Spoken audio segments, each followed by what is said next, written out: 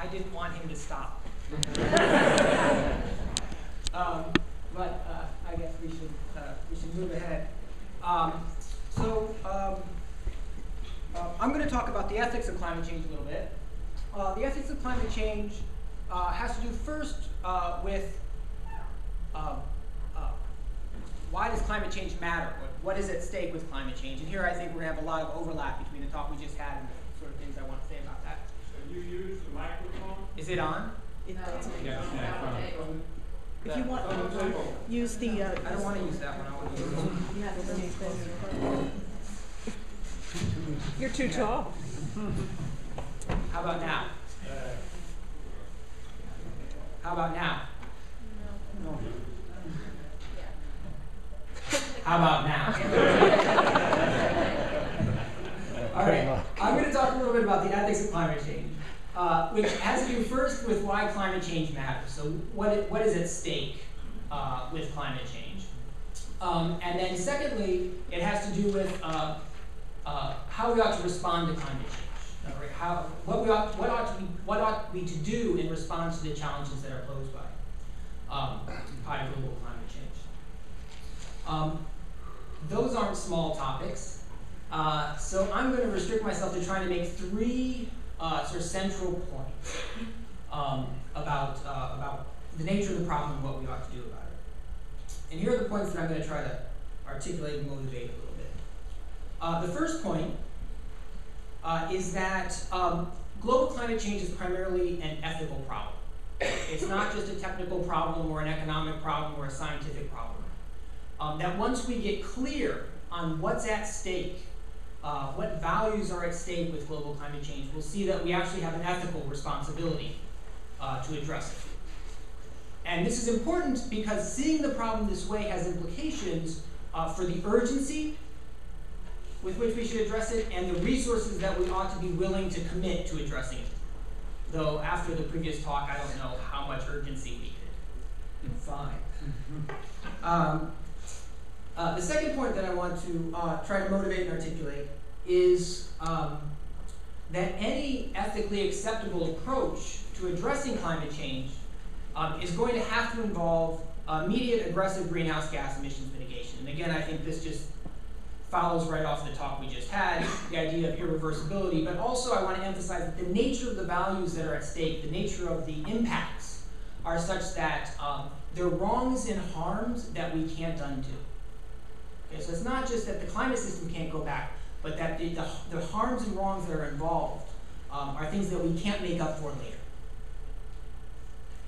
And the third key point that I want to make about the ethics of climate change is that the level of mitigation that we need is not likely to be accomplished through technological innovation alone. Technological innovation is going to be crucial. We need to look for inexpensive, abundant, low emissions, wide use energies and efficiencies, but we're also going to have to look at behavioral and cultural adaptations as well, or changes as well, mitigation strategies as well. And this means looking at population, which is one of the things that was emphasized before, and also looking at consumption and consumptive patterns and behaviors. Okay. So these are the three ideas that I want to try to put forward, and I'll be very interested to hear what you think about them. So to start, I want to highlight just a few things about the situation, about the science, a little bit about the politics as background to try and understand what's at stake. So this is a graphic of possible future emission scenarios. Okay, the business as usual scenario is the emission scenario if we continue emitting at the trajectory that we're currently on. The confirmed proposals scenarios are future emission scenarios that we would be on if countries met the targets for emissions reductions set under the UN Framework Convention on Climate Change. Okay, so countries have made these commitments in this international forum. If they actually try to do it and they succeed, that's the confirmed proposals trajectory. The potential proposals trajectory is the trajectory we'd be on if the sorts of proposals that are being talked about in that framework were actually committed to, but they haven't been committed to in any way, and then were accomplished. And then the low emissions trajectory is the emissions trajectory that the countries that are part of the United Nations Framework Convention on Climate Change says is their goal. Alright, that's the trajectory where increases in global mean surface air temperature are limited to 2 degrees Celsius above pre-industrial levels. And you can see, obviously, how far that is from what they're actually committed to at this point, let alone the business as usual scenario. All right, so here are the takeaways I want to. Here are the things I want to take away from this graphic going forward from this talk. The first is that these are very high rates of change. So on the business as usual scenario, for example, the expected increase in global mean surface air temperature would be between 5.3 and 14.3 degrees Fahrenheit. The middle of that is 8.9 degrees Fahrenheit. That is the difference in the average surface air temperature between Burlington, Vermont, and Kansas City, Missouri. You may have heard of Kansas City, Missouri. It doesn't snow there often, right? That's enormously climatically significant. And this is also climatically significant. The difference between Boston, Massachusetts, and Louisville, Kentucky is about 4.8 degrees Fahrenheit. This was in the early 2000s. So even on the low scenario, we're looking at high rates of change. As we go up to these scenarios, enormous rates of change. The other thing is to notice is the variance. There's a huge range of possible climatic futures here. All right. So the distinctive features of climate change for what I want to talk about what follows is that we're looking at very high rates of change, very rapid, with very large amounts of uncertainty and unpredictability. And this makes cultural and biological adaptation to those changes more difficult, right? There's always been climate change, climatic change. There's always been ecological change. Societies have always had to adapt. Species populations have always had to adapt. But the faster the change, the higher the magnitude of the change, the more difficult it is to adapt. And it's the failure of species and human societies to meet that challenge of adaptation that leads to the impacts that we're concerned about with global climate change. So what are these impacts? Let's start with non-human species. So according to the International Union of the Conservation of Nature, IUCN, 35% of bird species, 52% of amphibian species, and 71% of coral species have traits that put them at increased risk of extinction due to global climate change. These are traits like not migrating quickly, so not being able to keep up with ecological shifts. Being geographically bounded, so high mountain alpine species, right? Eventually they run out of mountain. Freshwater lake species, Arctic species, island species that are geographically bounded. Species that depend on very particular environmental conditions or narrow ranges of environmental conditions. This is the case with many corals. They're highly sensitive to ocean pH and ocean temperatures and things like that.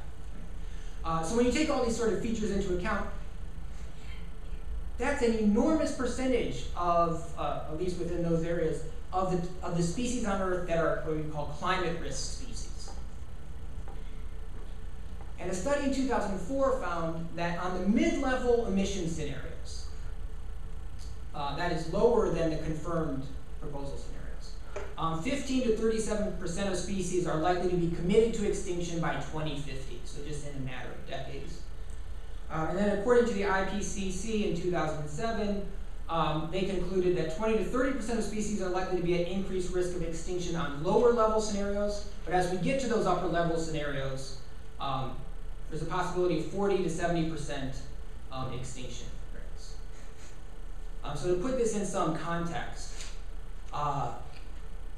the background or historical extinction rate, as calculated by the fossil record, is 1 species per million per year. That's 0.0001%.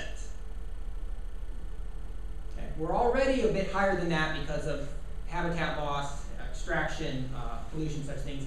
But this is orders of magnitude increases in species losses from what's normal or from where we are now. So that's fun. All right, what about effects on people?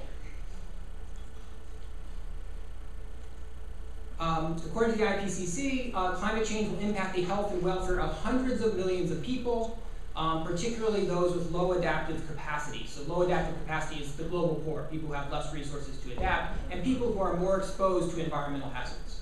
How's it going to do this? Food insecurity associated with droughts, changes in precipitation patterns, extreme weather events like heat waves, storms, floods, spread of pathogens and diseases associated with shifting ecological conditions, and displacement and conflict over resources. So displacement means people who have to move because where they live no longer produces enough food, or because of sea level rise, or because of extreme weather events and so on. Right? And then as they move, you get a lot of people on the move, and you get conflict over resources. This isn't just the future. So already, it's estimated that global climate change is implicated in 300,000, missing a zero there, deaths per year, in virtue of its contribution to extreme weather events and food insecurity and such things. And to have contributed to, there's over 20 million environmental refugees. That is, people who have become refugees or had to move because the ecological conditions where they live can no longer support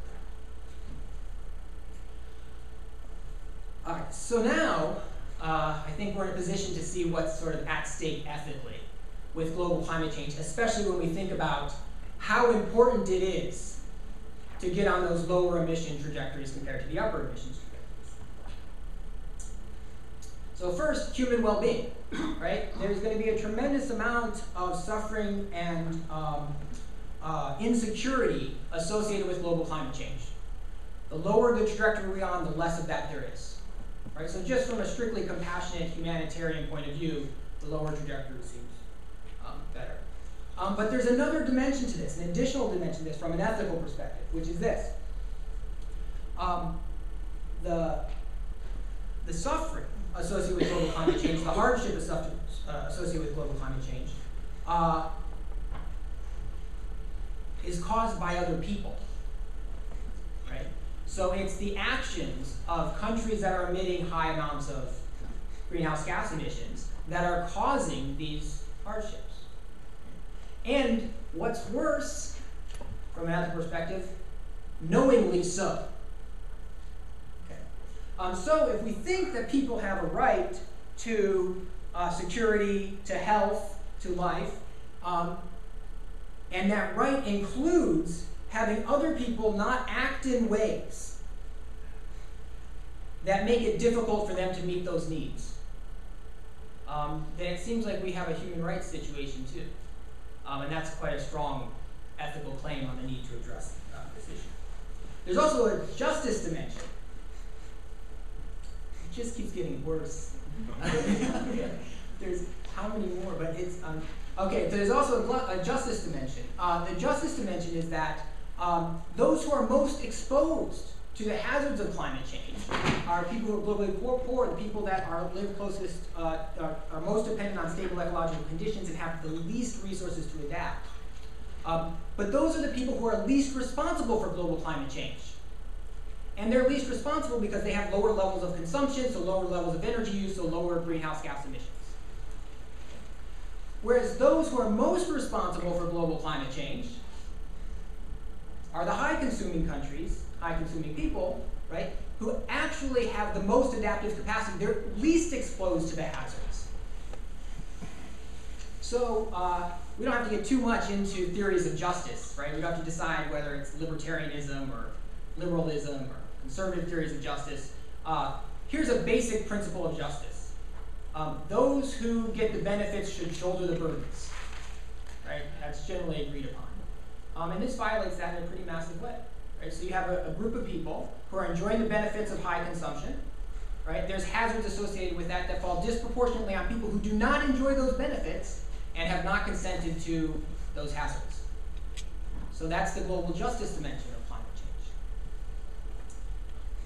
change. There's also an intergenerational justice dimension, hence the pictures of the babies. Future generations, right? So what we learned in the previous talk is that it's very likely as these feedback mechanisms kick in, right? That the future climate could be well much worse than the present climate. The things that we're doing now are going to have legacies into the future, but of course these emissions now are benefiting us. We enjoy the high emissions, the goods that come with high emission lifestyles. But future generations don't, because they're not. I mean, they don't exist, right? So we're passing on the cost to the future for benefits to ourselves. So that's the intergenerational justice dimension. You add to that the loss in biodiversity and species, and we have what in ethics we call a overdetermined conclusion. On harms and justice grounds to current people, on harms and justice grounds to future people, and when we look at non-human species, we get the conclusion that global climate change is a serious ethical problem that we need to address. So that's the first point I wanted to make, that it's important that we see the various dimensions and ways in which climate change is an ethical problem so that we can appreciate the importance of addressing it, the urgency of addressing it. Now here's to the second point, which I, in light of the previous talk, almost don't even need to discuss, but I will. This is that the response needs to involve aggressive, immediate mitigation. Okay. And here's 3 reasons why, though I think I can add a fourth in light of the previous talk. The first is that unjust harms, which is what we see with climate change, and human rights being compromised are things that ought to be prevented. Okay? They need to be compensated for when they occur. There needs to be restitution when they occur, but it's always ethically preferable for them not to happen in the first place. Okay. Moreover, they're not the sorts of things that can be justified by appeals to benefits to others. Right? So I can't say to this person over here who I'm doing an injustice to, work with me, that, look, I'm sorry that this unjust thing is happening to you, but it's really good for me. I'm sorry that I'm compromising your ability to meet your basic needs and rights, but it would be really inconvenient for me to stop doing it, right? So human rights concerns, unjust harms are not the sorts of things that can be traded off for benefits to others, typically. So that's the first reason why for the mitigation imperative, that the nature of these harmless acts need to be prevented, not addressed later on. Okay. The second reason for the mitigation imperative is that I think when we look at it, the adaptation options are thin. So adaptation here is trying to adapt ourselves to a climate change planet, right, and prevent bad things from happening that way, as opposed to mitigating emissions. And I think there's reasons to not be hugely optimistic about our adaptive capacity, right? And this means that it's more important, this adds importance to mitigation. So here's some examples. Food security. Already, everything I say is depressing. Already, 925 million people are undernourished in the world.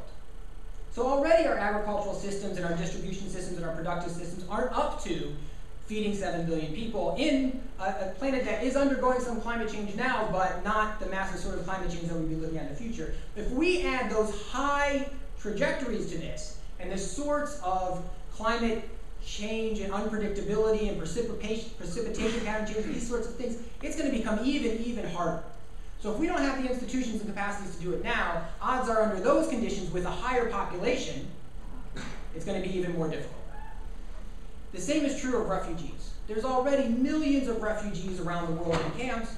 We don't have international institutions or national institution structures that are adequate for trying to help them, for providing aid, for helping them immigrate if necessary, help them return to their countries when possible. The projections for climate refugees are on the order of tens to hundreds of millions of people. If we see 3 meters in sea level rise, we're going to see a lot of people living along the coasts in countries, especially less developed countries, who are going to be on the move. And we aren't going to have institutions to deal with this. And the same is true of species extinctions. We don't have any conservation strategies that scale up to 10,000 species per year. That's a big zoo.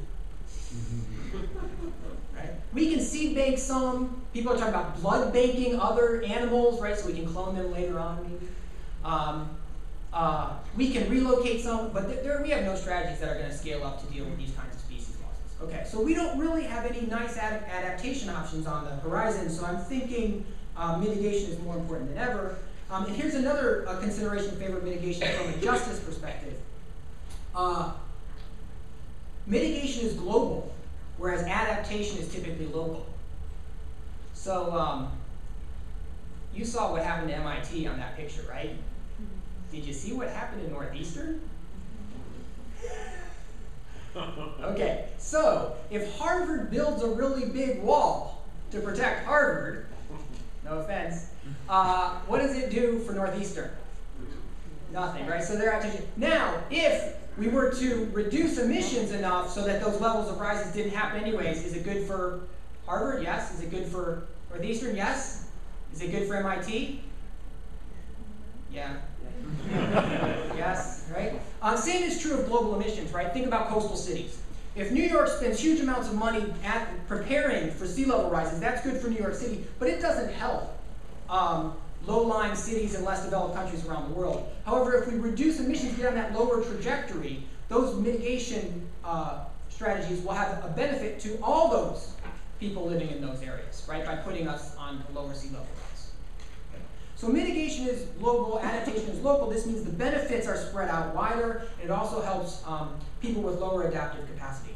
So that's beneficial. And the thing that I would add, in light of the previous talk, which is something I hadn't thought as much about, maybe I should, is that it's irreversible, right? There's the no going back, right? So this isn't the kind of thing where it's going to be really bad for a while, but we'll get our stuff together and eventually we'll get back on track. These feedbacks suggest that that's not the case. Okay, so that's the second thing, right? It's an ethical problem that has to be addressed urgently, and the way to do that is through mitigation. Which brings me to the third idea I want to try to motivate and argue for. I sort of got beat to the punch on this one too. Which is that adequate mitigation approaches are going to need to be both technological and behavioral and cultural. So this is a graphic also from the 2007 Intergovernmental Panel on Climate Change report. That's interesting in a number of respects. Refers to some of the things that were talked about earlier. It's about the sources of greenhouse gas emissions. The energy intensity is the amount of energy that's used per unit of economic activity. Okay? This is efficiency in economic activity, and as we can see, we've been getting better and better at this. We've had efficiency gains. Okay? And this is a downward pressure on emissions. So from an efficiency perspective, we've been doing better, and we're projected to do better in the future. The blue here, carbon intensity, is the amount of carbon emissions per unit of energy. And in the past, that has also had a somewhat downward pressure on greenhouse gas emissions. That is, the amount of our energy supply has had fewer emissions per unit of energy. But as we saw in the previous slide, what's happening with our energy supply? Right, dramatically growing. Okay. But per unit of energy, it's going down. All right, so that's the downward pressures, and what would be great, right? What would be great is if we discover an inexpensive, abundant, low emission energy that can be used across all sorts of platforms of activities, right? Then we get this really big, deep blue down here in the future, right? That's your miracle energy. Does that make sense? Okay, so that would be great. But let's talk about what's up here, population and income, right? So what's driving the increases in greenhouse gas emissions? The one thing that's driving the increase is population growth, right? More people, saw that last time. And then the other thing is income per capita, that is economic activity per person, which translates on a kind of personal level to consumption, right? Consuming resources. So when we look at, in the past, what's led to the increases in emissions, it's what? Population and increased consumption. When we look at the future projections, what's it projected to be the source? Population. Yeah, not a trick question, right? Population, increased consumption.